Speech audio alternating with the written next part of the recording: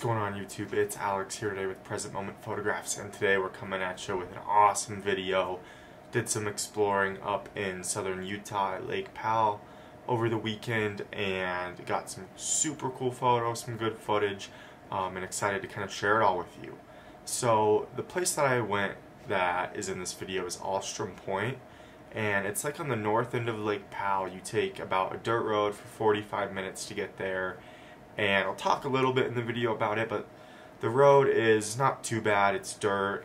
Two-wheel drive can get most of the way there, but you need a four-wheel drive to do about the last 2 miles. An option I've heard people do is they go the long way with their two-wheel drive car and then they hike the rest. You can do either. It's totally open space, free camping wherever you want. Really nice area that not a lot of people know about or see. So I'm going to go ahead and down below I'm going to link a page with the directions I took to get there. You could use Google Maps. Google Maps will take you right there. Super great. But if you're more of an old school person or whatever, or just like having the directions just in case, if you lose service or your phone dies or whatever, these are really solid and helpful. So I'll link those down below, along with some other links too that are just relevant to me, my social media, all that kind of stuff if y'all want to check that out. So yeah, without further ado, let's get into the video. Alright YouTube, what's going on? So now we're on a back dirt road behind Lake Powell, and we are on our way to Alstrom Point, and there's just these crazy buttes out here with these beautiful gold and black colors. So I'm gonna stop and get some picture of those on the way, and then I'll record a little bit of the drive. The road's really not too bad. I'm about 10 miles in it so far, and four-wheel drive hasn't been needed yet. I'm using it just to make things a little smoother and easier, but yeah. Alright, so here's the camera setup we've got. Just the car parked over there. Totally quiet. No one out here. Really cool. But here's one of the buttes we were looking at, and there's this kind of cool rock up here. The ground's got this cool texture, so I'm just gonna do a few different things here, taking some pictures, trying to get a couple compositions and whatnot. Alright, so here are a few images I took in these buttes just on the drive to Alstrom Point, and you'll see them right once you hit the dirt road. They're hard to miss. So yeah, here's the second image. I really like this one a lot, just the close-up and the colors and the textures. And then here's another one. I mean, you can really see that gold popping out. And this image here is one of my favorites from the whole trip, and the next one too, but this first one just because I really like the colors and the tones, the mood. There's a little foreground, a little background. The sky is nice. I think it turned out really well. And then this last one I really like too, of just the cracks in the ground. I edited it, made it a little bluer than it really was, but I think it just has a nice abstract sort of scaly look.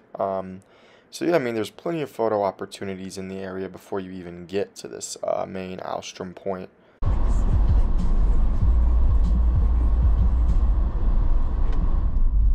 Alright, so we are approaching the, I guess, first area.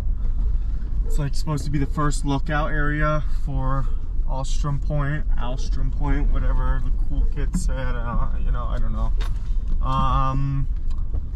And this is sort of, I guess, where two-wheel drive vehicles are supposed to stop. And, you know, online they say two-wheel drive vehicles can get all the way out to this spot. And, you know, I would agree based off of what I've driven so far. It's just this next hilly part up here is supposed to be pretty gnarly. But the next lookout point is about, I think it's like 2 miles or so, mile to 2 miles from this point. But here, really nice view. Let me move this guy so y'all can see a great view of the lake out there, the rocks, the layers. But yeah, here I'm gonna record this little bit. This is the more challenging part of the drive that they recommend four-wheel drive for. And so yeah, I'll just record this to show y'all what that's like if anyone's thinking about coming out here. But I mean, even this part right here that I'm at now is really great views. And you know what I mean, isn't a bad spot. Also, the drive on Google Maps said it was about an hour, but it really didn't take that long. I stopped a few times to take pictures, so it took a little longer there, but it could be done in less than an hour for sure. But I do have something important right here now coming up after all my blabbing, is that this is all slick rock I'm driving on right now. But there's a left road and sort of like a right road, and the right road is the easier one, I believe. The left road, I saw some videos of cars driving on it, and it can be pretty gnarly if you don't have a absolute unit of a car. So the right side's a little easier, still tough. We're going up here, as you can tell right now, but this is supposed to be much easier than that other left side. And I don't know, we're just gonna kind of send it over the rocks. Yeah, that's easy, baby, easy money. And I think that should be the hardest part. That wasn't too bad. That'll be interesting to go down, but we're up, which is nice, and on we continue. All right, so I got a little lost. So there's these little, I don't know, they're called cairns or something, with the little like rocks stacked on each other, and I guess you follow those to see different viewpoints, and there's no roads right now. I'm just driving on only rock. And I mean, the GPS takes you to like a specific point, and that's kind of where I'm trying to get, but I guess there's not necessarily any right place to go, you know? You can camp anywhere up here, and there's no really like right place to go. I mean, it's all very picturesque, so I'm kind of just driving on the rocks, trying to figure out what way I need to be going here, because I really have no idea.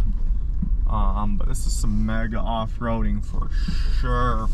Wasn't expecting to off-road this much. I understand why they say this isn't a two-wheel drive portion for sure. You know, it's not a road at all, it's just rocks, which, I mean, my just stock 4Runner is handling it fine, but I don't think a two-wheel drive vehicle would do the best out here.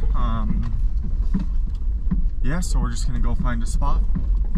All right, so I think this is the main viewpoint.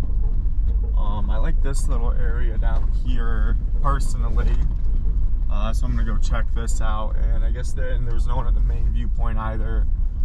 And like I said, only passed a couple cars on the way up. Only one car was up here, so I think we'll go check this spot out down here.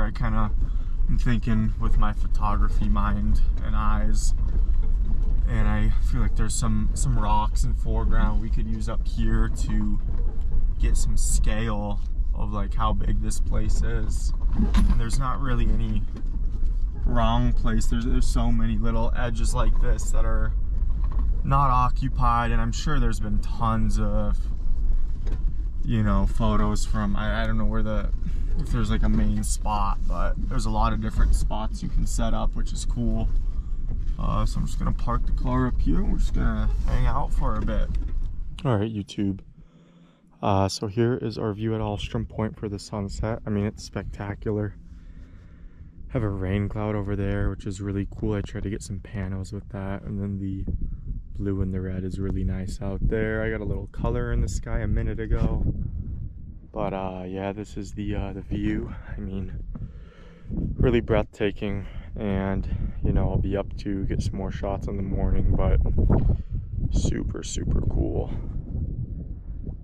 So yeah, this is Alstrom Point. There are some people over there, really far away though, camping, and then it's just me. So if you're looking for a nice, sick, amazing, quiet getaway, this is a good spot. And it's not too far out of Page, Arizona, like I was saying a bit earlier. I would say the drive's closer to like 40 minutes, not an hour, which is what the GPS says. But yeah, might try and get some pictures of the stars. The Milky Way will kind of be up over there, so maybe I can get a little bit of that in the in a photo, that'd be sick. Maybe not, I don't know, we'll try it. And then we'll do the sunrise, so we'll see you then. So here's a couple images I took at sunset, and my goal with these photos was to get this rain cloud, which was a bit off to the left of sort of the lake, but I wanted to get the rain cloud with the rain and the lake in the same image. So this first picture is just one single image, and then this next image is a panorama of 3 images blended together in light or in Photoshop. What's going on? It is early morning here at Alstrom Point. Sun's rising over there, some really nice lighting. My spot I was the other day was up there, and I just walked down the hill to get this little bush for some foreground. Got a pretty cool image with that, and yeah, we're just waking up with the sun and gonna just hang out for a little bit and enjoy the sunrise here until we're off to our next place. Alright, so these images here are not only some of my favorites from the trip, but some of my favorites I've ever taken. This first one, I focus stacked, taking 3 images, one up close, one of the mid-ground, one of the sort of the mountain and the sky in the background, focused on each, and blended them. And I really like the sky, the colors are amazing, the mid-ground's really stunning, but I like how I have that foreground element with the bush, and the sort of yellowish oranges in the bush actually really matches the sky nicely. And then here's this next image, which I really like too a ton. I like how I have that rock as the bit of foreground element. I also focus stacked these images too, and as you can see in the settings here, my aperture is at f/18, and that's because the bigger number, or the more closed your aperture is, the better of a sun star you'll get. So if I was to shoot this at, say, like the last image, f10, I wouldn't have gotten those sharp bright rays as nicely. And you can even shoot, f22 or so and get really sharp sun stars. You do have to keep in mind, though, that'll darken your image. You may need a longer shutter speed or a higher ISO if you're going to do that. But I was really happy with the sun star in this, the colors in the sky, the foreground, and these are some of my favorite images I got on the trip, as I had said. Alright, YouTube. Thank you guys for watching this week's video. Make sure to like and subscribe if you enjoyed the video, got something out of it. If you do have any questions about me, my photography, or this location, just leave them in the comments down below and I'll get back to you. I don't know if I got necessarily everything you may want or need to know in the video. I tried my best, but just let me know down below, and we'll see you guys in the next one. We do have a crazy slot canyon, or a couple crazy slot canyon videos coming in the next couple weeks, so stay tuned.